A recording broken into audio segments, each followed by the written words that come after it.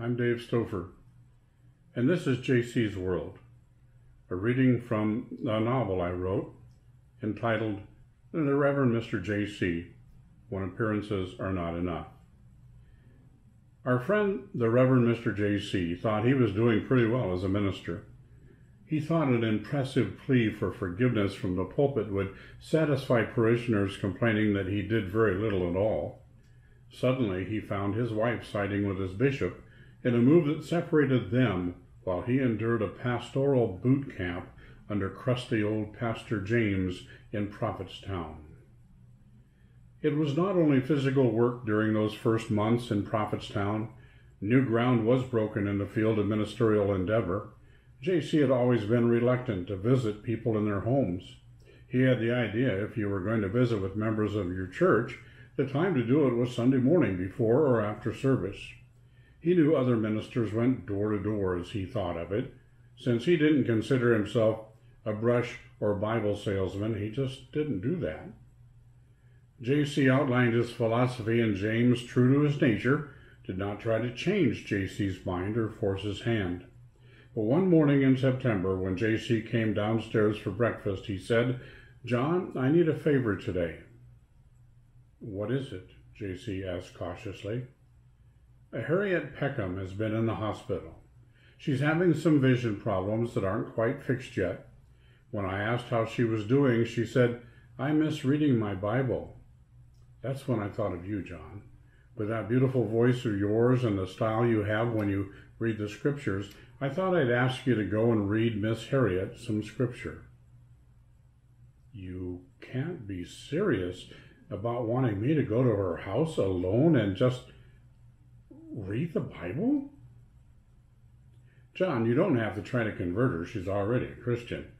You don't have to try to get her to come to church. She already does. She's just having trouble seeing, and I'm asking you to do this as a favor."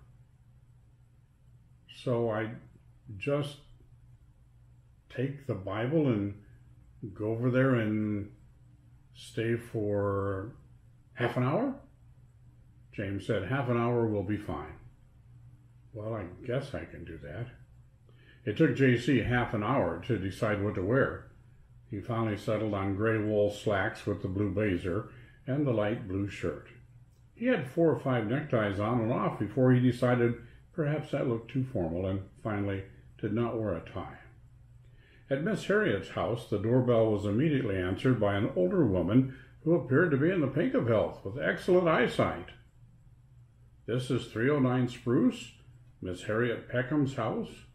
"You must be Reverend Wesley. I'm Dorothea Smith, Miss Harriet's neighbor.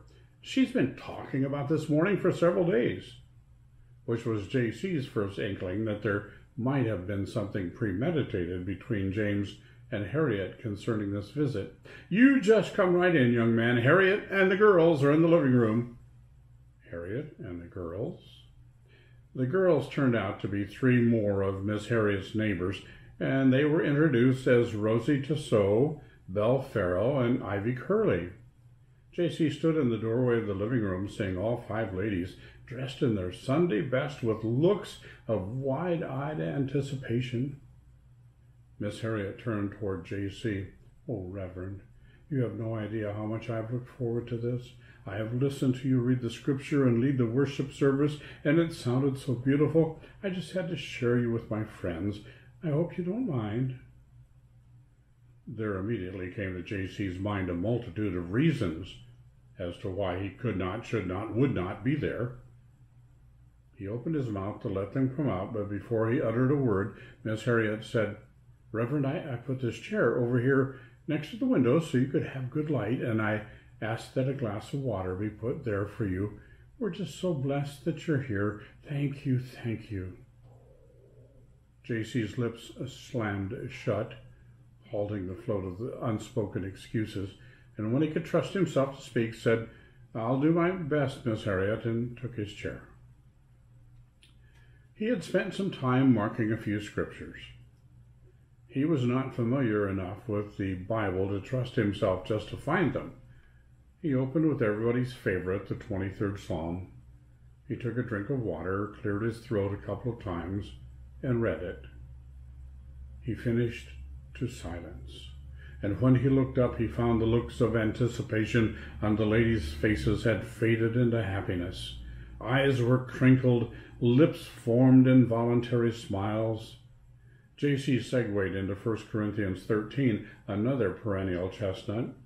He'd read it over the years at weddings. As he finished, there were exclamations of awe and joy. One lady took her handkerchief and dried the corners of her eyes. J.C. was encouraged to read another one, and then another. Finally, he ran out of torn bits of paper that marked the scriptures he'd selected. He looked at the clock on the living room wall and saw 40 minutes had passed. Well, he thought, I've given James 10 minutes more than he asked for. He was thinking of graceful ways to take his leave when Mrs. Farrell said, Reverend Wesley, I'm from the Congregational Church, and I really do love the Psalms. I know you read the 23rd Psalm, but are there some others that we'd enjoy? They're so beautiful. J.C. remembered hearing that the word psalm actually meant hymn or song, so he mentioned that. And he thought the Psalms, for the most part, had been written by King David, so he said that too. If the women already knew that, they didn't let on, and they seemed to soak up his words as though he were a visiting professor. Well, this was going pretty well, thought J.C. So he read a couple more Psalms, and emboldened by his success, he asked if there were any questions, that maybe they could have a discussion. The ladies sat quiet. Finally, Mrs. Tissot half raised her hand for J.C.'s attention and said, Reverend, this might be a stupid question. J.C. used one of his stock lines. There is no such thing as a stupid question, Mrs. Tissot. There was no warning of the explosion that was about to take place among the 5 older ladies and the young minister. Mrs. Tissot said, I don't understand why there are so many different churches. All of us have lived in the same neighborhood most of our married lives. Our kids played together. They did everything but go to church together. The 5 of us have gotten together pretty much every week or so for coffee for years. Why is it that we all worship God and try to follow the teachings of Jesus, and yet we are Congregationalists, Methodists, Roman Catholics, and Trinity Church people? Why is that necessary?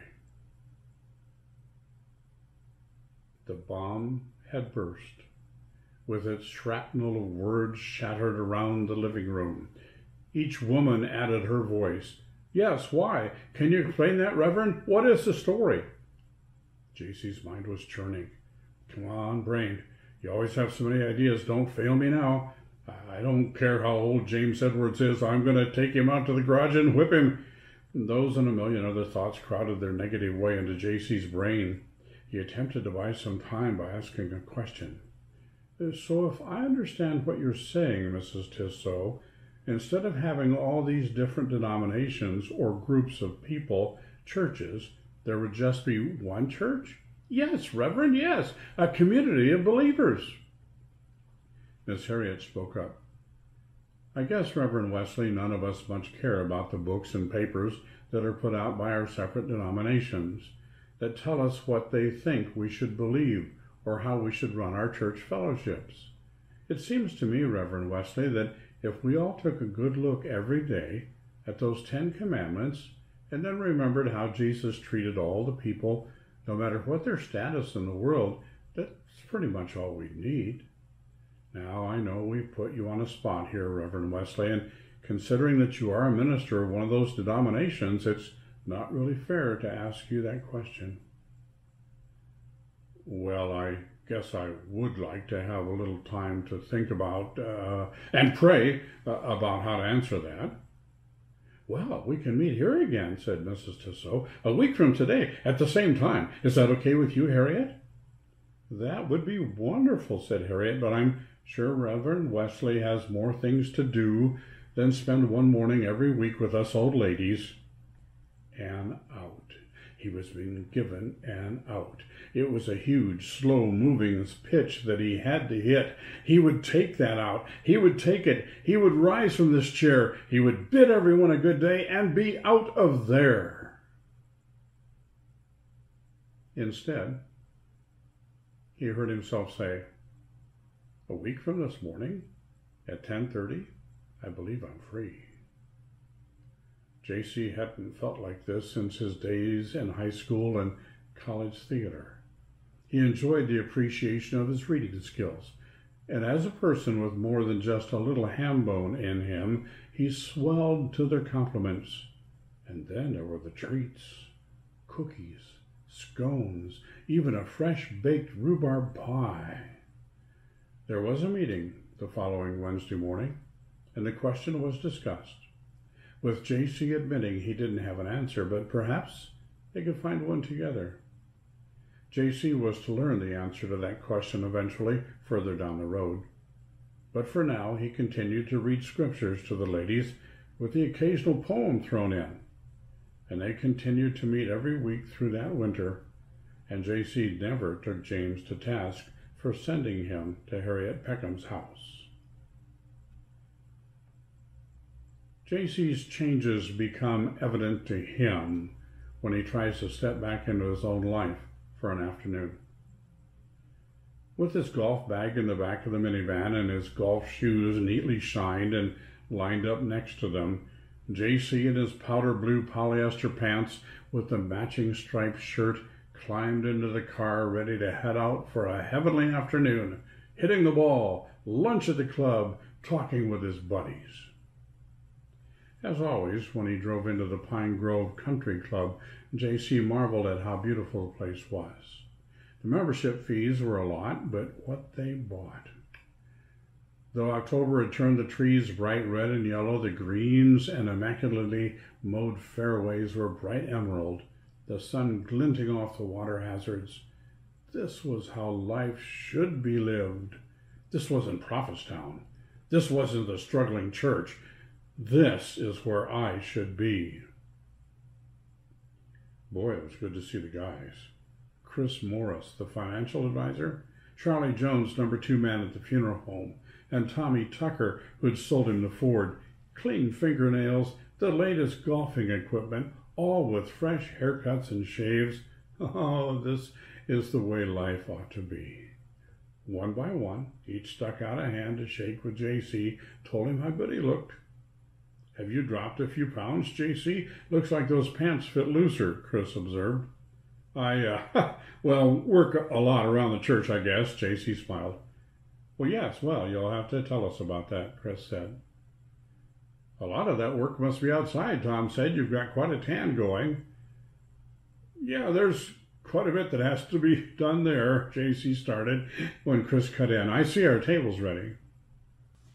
The guys remembered to reserve the big glass table in the center. What a view of the first tee. As the waitress brought water with plenty of ice and lemon wedges, the guys joked about how good it was to have J.C. back with them and how they were ready to take some of his money. Wink, wink. J.C. basked in the attention. This was just like the old days, and it brought back how great it had been to play golf weekly, eat the big sandwiches, and discuss what was going on around town. J.C. loved it. But he had nothing to add. He couldn't think of any gossipy stories from Prophetstown, at least nothing he cared to share. He couldn't tell them about pulling 20 years of accumulated slime out of Kitty's gutters, and he couldn't tell them he'd spent 2 days last week shingling a roof. The stories he knew from the church, its prayer groups and Bible studies, all seemed really important when he was in Prophetstown, but they didn't stack up against the town gossip the guys were sharing. They weren't the same category. And J.C. noticed that the promise to return to the conversation about what he was doing never materialized.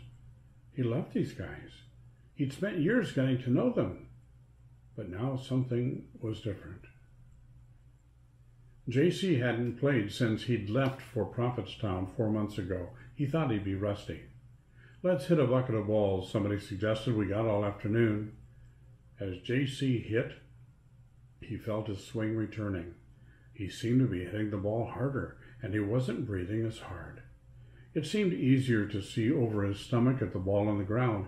He had changed physically with all that work and eating plain food, thought J.C. with some surprise. But the big surprise didn't happen until the first tee. J.C. was nervous, so he deferred to the other three. They were still playing every week. They each hit pretty fair shots, a respectable distance down the fairway. They teased J.C. Maybe he'd like to use the woman's tee since he was so out of shape. "We'll see about out of shape," said J.C. as he bent to place his ball on the tee. His shoulders felt pretty loose, and it felt smooth and good to swing. There was a satisfying thwack as he hit the ball. The others, kidding, went to silence as J.C.'s ball dropped yards beyond where theirs had landed. Chris turned to J.C. "You better back off, pal. Your shoulders are going to hurt tomorrow the way you're so out of shape." J.C. said, "I spent 2 whole afternoons last week with a weed cutter. That's a lot like a golf swing." "You what?" "I knocked down a field of weeds." "J.C., that's why there are mowers." "We don't have a mower, though, and it needed to be done. Just swing the cutter back and forth. You get to thinking about things. You get to cutting off your toes if you don't pay attention." "No, Chris, you don't. You unconsciously get into a rhythm, and besides, you wear steel-toed boots when you—" "What?" "The man with the most perfectly shined wingtips I ever saw is telling me he now wears steel-toed boots?" "Yeah, Chris. Blue jeans and work shirts, that's what I wear most every day." "Correct me if I'm wrong, but didn't you leave here 4 months ago to go to Prophetstown to be pastor of the Trinity Church?" "Yes, I did." "So when you get up in the morning to go to your office to a church that's big enough to require 2 ministers, you put on blue jeans?" J.C. was enjoying Chris's amazement.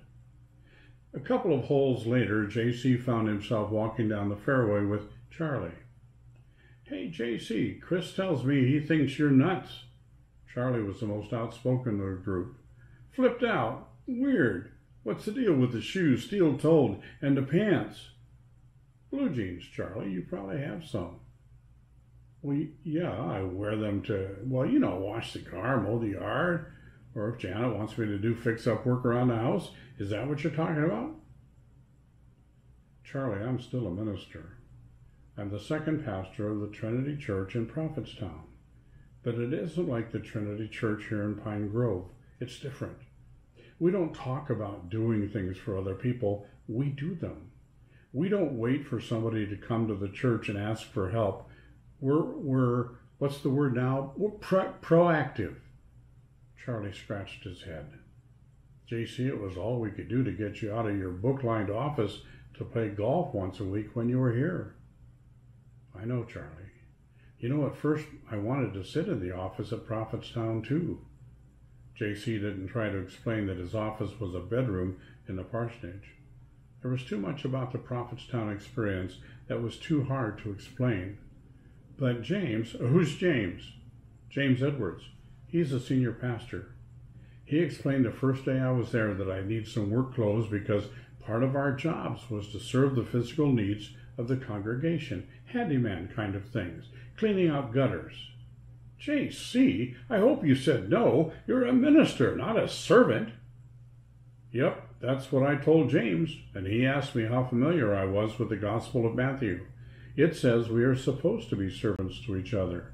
James said that's what God sent Jesus to teach us. But cleaning out gutters?" "Yes, cleaning gutters. I did it. I was pretty mad, but I was stuck. Someday, Charlie, I'll tell you about how and why I moved to Prophetstown." By this time, they had both putted, and all 4 men moved on to the next tee. By the end of the afternoon, all 3 of his friends had talked to J.C. individually and asked their own questions and shared their own trouble in believing or understanding what was going on. As they headed back, Chris said, "We're stopping at the clubhouse for a drink. You want to come, J.C.?" "No, it's quite a drive back to Prophetstown. Thanks, though." Charlie said, "J.C., you're welcome at any time, but you need to be thinking about what you're doing over there. You need to be preaching every Sunday. I'm not much for church, but I've heard you preach. The sermon you did Christmas Eve a couple of years ago, that put tears in my eyes. It was so good. It was so theatrical. Chris says, I'm not one for Bible study, but there's one part I've heard about hiding your light under a basket, and it seems like that's what you're doing, JC. Doing dishes and cleaning gutters, trimming weeds, that's not you. JC decided to detour out of his way to stop in Van Buren and see Ruth. It was only 1 more hour's drive, and he could still be home before bedtime. He pulled up in front of his in-laws' home, sure that Ruth would be pleased to see him. After all, he had driven quite a distance to see her. Ruth answered the door. The sweet, loving wife his mind pictured was replaced by reality. What are you doing here? She seemed startled, not pleased. Caught off guard, J.C. blurted out the truth. I had an invitation to Pine Grove today to play golf, and I thought you'd changed. But here you are, sneaking off to play golf in your fancy clothes with your fancy friends. But Ruth, don't but Ruth me. I thought things were different in Prophetstown, and I thought you were too, but you haven't changed. J.C. felt like he'd been slapped. Ruth wasn't being fair, but he had his orders from the bishop. Don't talk about your ministry. He wouldn't even try to explain today's golf game had been James' suggestion. I guess I've caught you at a bad time, Ruth. I'll call on Friday. Silence from the front porch until the door was closed none too softly. That's today's reading from the Reverend Mr. J.C., When Appearances Are Not Enough. Thanks for listening. See you next time. I'm Dave Stoufer.